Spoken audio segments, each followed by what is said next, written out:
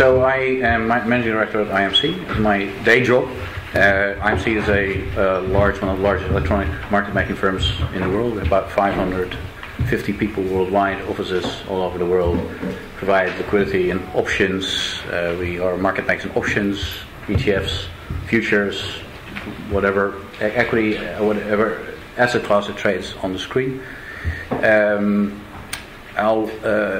Also, we have set up a European Principal Traders Association on the auspices of the FIA, and now we have 23 members. I think that in terms of the membership, I won't go into it very long. I'm sure some of you will have met us already.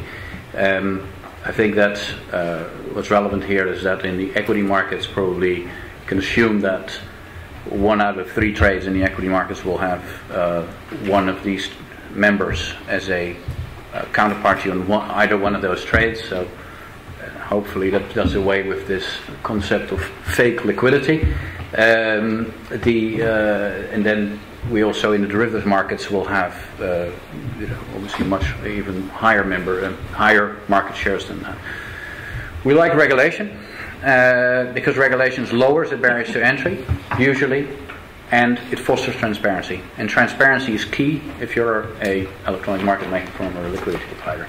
You need transparency. We have no clients, so we can't trade. We have no prior knowledge of anything in the market. We depend on transparency for our strategies, and I'll go into that a little bit later.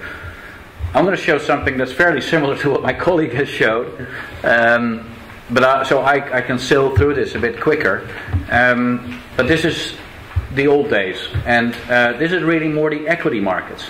So institution A on the left, institution B on the right want to buy and sell. 10 to 15 years ago, they would call their broker, the sales trader would pick up the phone, give the order to the trader would then call the floor broker would pick up the phone, and so on, and the specialist would execute the trade, and then the whole process would start again. So an enormous amount of frictional costs. Not only all these people had to be paid money for what they did, which in some cases was fairly low value added, and I can vouch for that because I ran one of the large trading desks in the city until 5 years ago.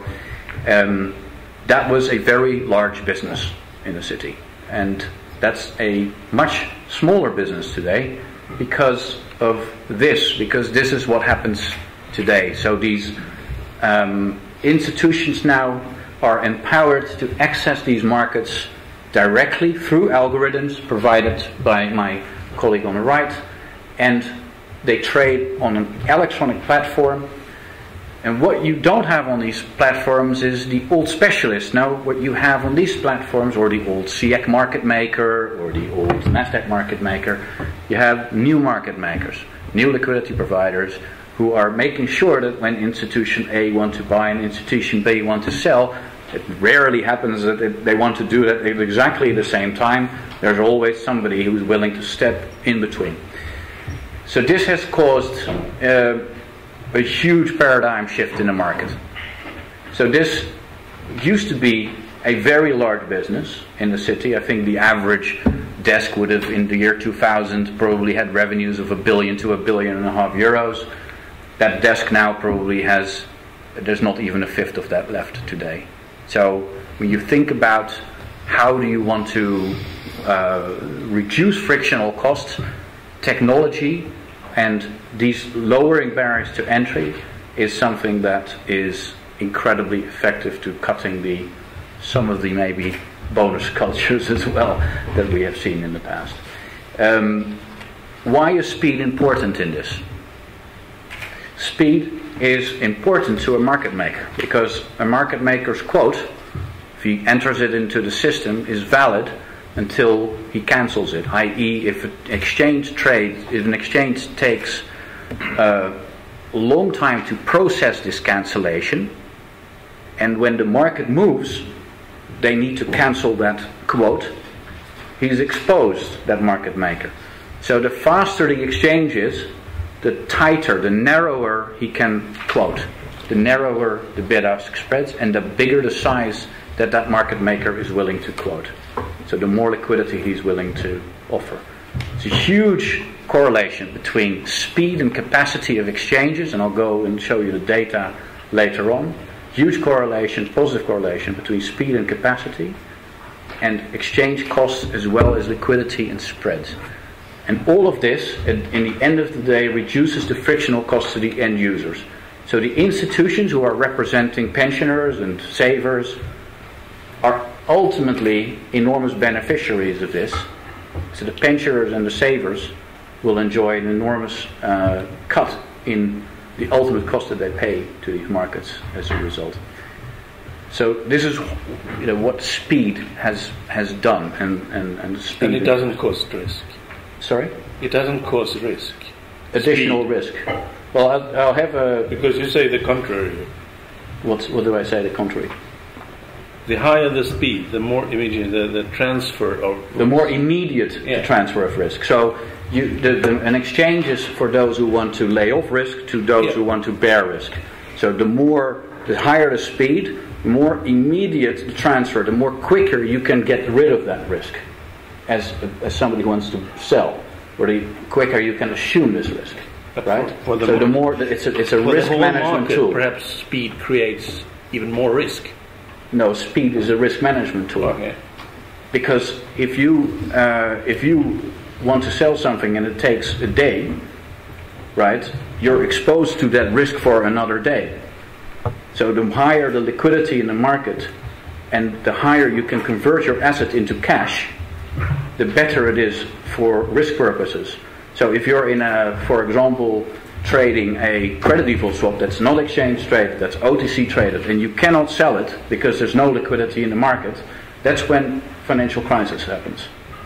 But when you talk about an exchange traded market, right, and I think that one thing we should not forget, exchange traded markets have functioned extraordinarily well over the last 5 years. You may not have liked the prices, your banks may have been too low value, you may not have understood why is ING trading at 5-6 euros, but you could always buy and you could always sell.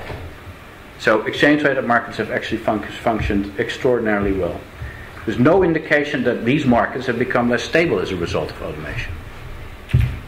So I challenge anybody that wants to suggest the opposite. But there's no indication that these markets are less stable. I obviously understand that markets have become less stable, but the microstructure of the market has been functioning very well. There's overwhelming evidence that markets have become more efficient and substantially cheaper for the end user. So Vanguard, which is the third largest asset manager in the world, they manage $2.3 trillion, calculates that with the cuts in transaction costs that they have enjoyed over the last 15 years, the average pensioner that invests with them over a 30-year life cycle will have 30% more 30% more funds in their ultimate investment account. This is Vanguard. So, improvements to market quality through the use of technology. Much academic evidence supports this conclusion. It's all in the back of the presentation. There's about 30 research reports. Expands, lowers cost of access to information and markets. It reduces spreads. It adds to liquidity, maintains price and efficiency, reduces volatility. Average institutional commissions in Europe. In the year 2000, 100%, and my colleague on the right can probably confirm some of these numbers, 100% of business was done high touch, i.e. over the phone, at rates as high as 25 to 40 basis points.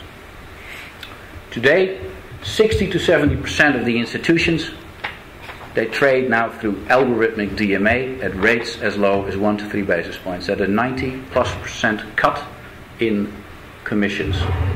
So that's money that ultimately ends up with the savers and the pensioners. So that has been a huge value that